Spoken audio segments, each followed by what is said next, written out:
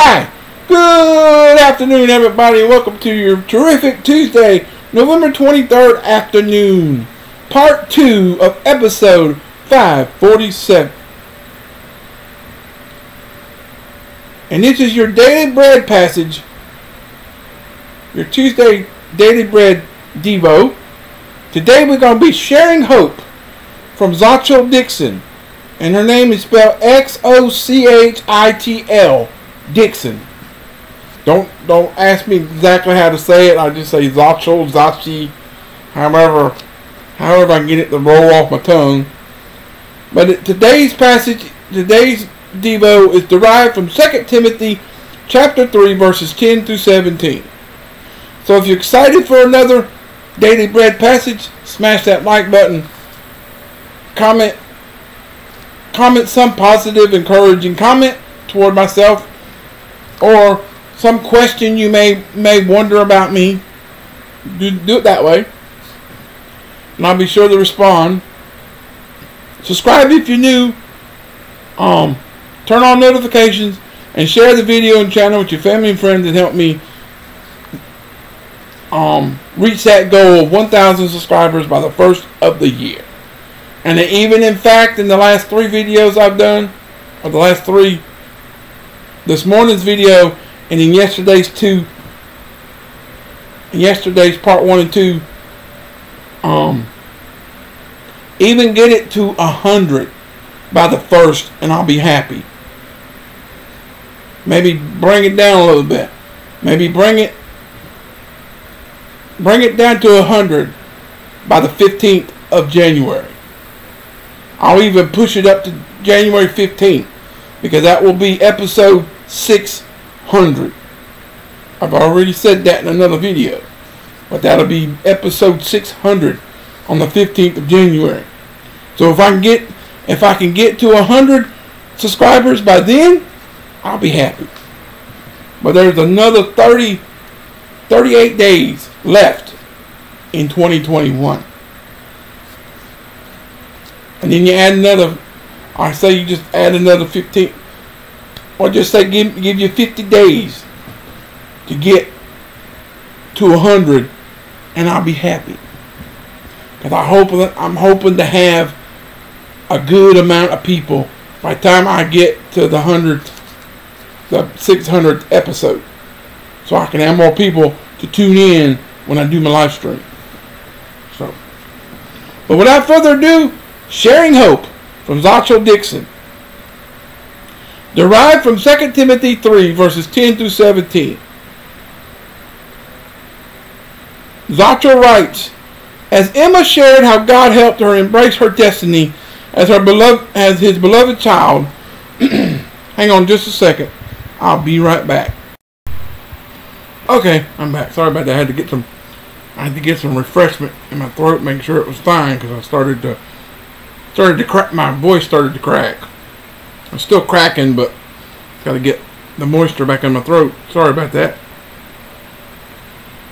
So as Emma shared how God helped her embrace her identity as his beloved child, she weaved scripture into our conversation. I could barely figure out where the high school student stopped speaking her words and began quoting the words of God. And when I commended her for being like a walking Bible, her brow furrowed. She hadn't been intentionally reciting scripture verses. Through daily reading of the Bible, the wisdom found it had become a part of Emma's everyday vocabulary. She rejoiced in God's constant presence and enjoyed every opportunity he provided to share his truth with others. But Emma isn't the first young person God has used to inspire others to prayerfully read, memorize, and apply scripture.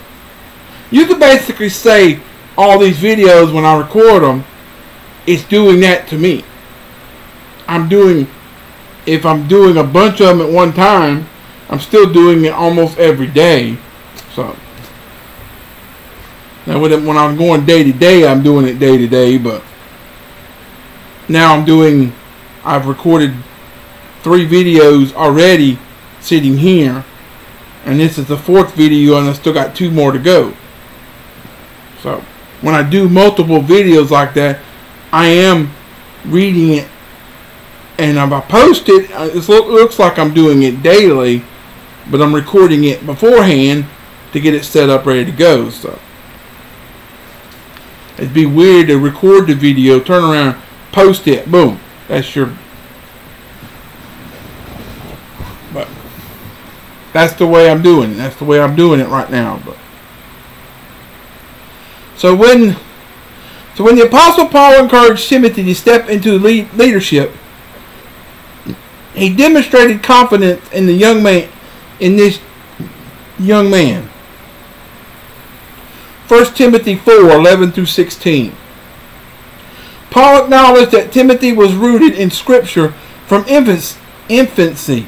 2 Timothy 3:15, which is one of the verses for today. So like Paul, Timothy faced doubters. Still, both men lived as they believed all Scripture was God-breathed. Then they recognized Scripture was useful for teaching, rebuking, correcting, and training in righteousness, so that the servant of God may be thoroughly equipped for every good work. Verses 16 and 17. So when we hide God's wisdom in our hearts, His truth and love can pour into our conversations naturally. We can be like walking Bibles, sharing God's eternal hope wherever we go. And I didn't see that verse up there, but the little verse they have on the top page says, I have hidden your word in my heart that I might not sin against you. Psalm 119:11, which is part of a somewhat of a prayer with the Awana clubs that I got drilled in me, so when I see it I can remember, hey, that's the Awana club. That's part of the Awana club's prayer or something. I don't know whether it's a pledge or a prayer to do with the Awana clubs, but it is. That I might not sin against, I hide the words in my heart that I might not sin against God. That's a pledge. I remember that now. Remember how when I volunteered with it at the I think it was at the beginning, just before they broke up. This group went over and had Bible time, and then the other group, the other part went and had their game time, and then after so long, the people with the game time went and had Bible time, and the others went back and had game time. And then when that got up, everybody joined up together and had final Bible time. What they mean by Bible time, because the Awana clubs had their own little books that they had to do their workbooks. They had to do their own little lessons. And then when everybody was done with their Bible time and game time, everybody came together and had their council or time with all the volunteers and the commander, the leader of the Awana club thing, would get up there, speak a little bit. He would lead a little of his own lesson, and then probably have like recognition time, and then have a prayer, and then disband and go home for the club for the night, for the week. But so let's ponder on this devotion with this. How do you hide Scripture in your heart and mind? How has God's wisdom helped you share His truth with others? Oh, I can answer that. YouTube. The full videos may not be getting out, but they are getting to some people. So it's working to a certain point. But ponder on it by saying this. Ponder on those questions with this. Father, saturate my heart with your wisdom so I can share you with others naturally and courageously. Talking about courageously, if you haven't seen it, you're a Christian, watch the movie Courageous. It'll pull at your heartstrings. And watch all the other movies in that line. Flywheel. I'm trying to remember. Hang on just a second. Movies are right here next to me.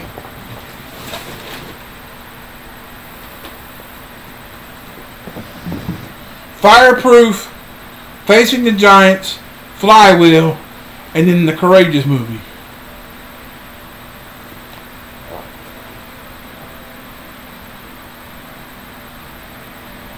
See, there's those three. I just happened to find them in a 3-pack. And then there's the movie Courageous. And that's a pretty good one. But somehow there's a what do you call that? Production company right there in Georgia. Right there in, I think it's like Valdosta, in that section of Georgia, that does these movies. And you can see the guy where my finger is on. He's in the Courageous movie. He's in Flywheel. And I think he's in Facing the Giants. Let me see. Because there's the Flywheel movie. And that guy right there, he's in the Courageous. And I don't know. Yeah, he's the coach of the ball team for Facing the Giants. But Fireproof is put out by the same people, but has Kirk Cameron in it. That's the fire guy. So, I've never actually watched this one. I've seen bits and pieces of it, but I've never watched it. So,